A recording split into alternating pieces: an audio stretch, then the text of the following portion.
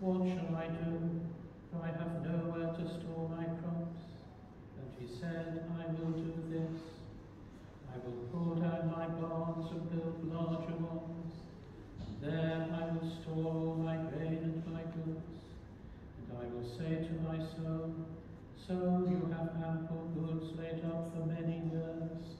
Take your ease, eat, drink, be merry. But God said to him, fool, this night your soul is required of you, and the things you have prepared, whose will they be? So is he who lays up treasures for himself and is not rich toward God. As he said this, Jesus called out, he who has ears to hear, let him hear. Glory to you, glory to you. In the name of the Father, and of the Son, and of the Holy Spirit.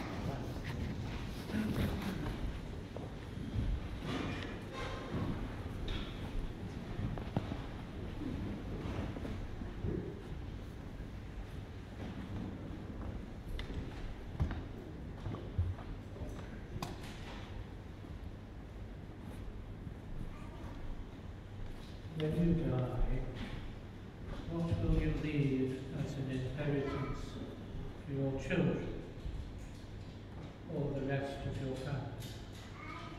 What will you leave? A house?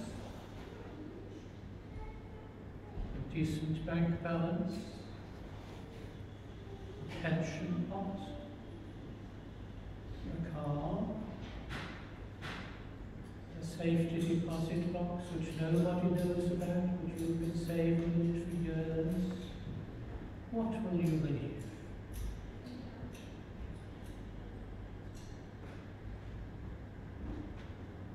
In this parable, Jesus talks about laying up treasure, not on earth, but in heaven. How then do we lay up treasure in heaven? How? Let me tell you. It's quite simple. When you come to church and offer your prayers to God, that's like putting a £50 note in heaven for yourself. When you pray tomorrow at home, it's another 50p in your treasure trove in heaven. When you get angry with somebody, it's all gone. When you apologize to somebody and you forgive somebody, that again is more treasure being built up in heaven. When we do good to somebody for no apparent reason other than that they need something, that also is laying up for yourself treasure in heaven. Don't worry like the farmers over having to pay enormous death duties on your £1 million farm. Don't worry about that. It's of no consequence. When you teach your children to love God, that is laying up for yourselves treasure in heaven. What is the most important thing you can give to your children? God. Love for God. A life given to God. A life of prayer. A life of fasting. A life of meditating on the Holy Scriptures and speaking to God.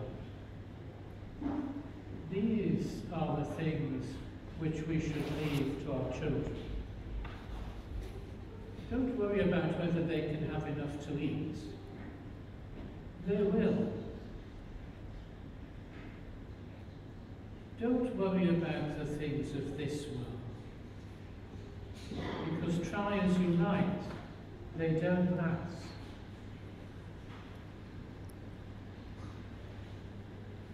When I moved to the Black Country, to my first Anglican parish in 1973, I learned a magnificent Black Country saying. The first funeral that I did, they were talking about what the person had in the house. They were talking about what he was leaving behind. And the wonderful Black Country saying was, there are no pockets in a shroud. Put into English, there are no pockets in a shroud. In other words, you can't take it with you. No matter how much you have managed to save and amass, you cannot take it with you. The first Orthodox funeral that I did for a Greek lady in Marina parish, I thought perhaps the Black Country had got it wrong, because in the coffin, open of course, her family and friends put in a teddy bear, a bottle of whiskey, a complete set of boots, cosmetics, flowers, all sorts of things. I thought, oh, she's taking it all with her. Then they put on the lid. We take nothing with us that is of material use. What we take with us is a treasure that we have laid up for ourselves in heaven. Our love for God, our devotion to Him, our spiritual provision for our children and for our neighbours. These things we take with us, not in the shroud, but in our hearts. Because we love God, that is what survives as our treasure in heaven. In the name of the Father,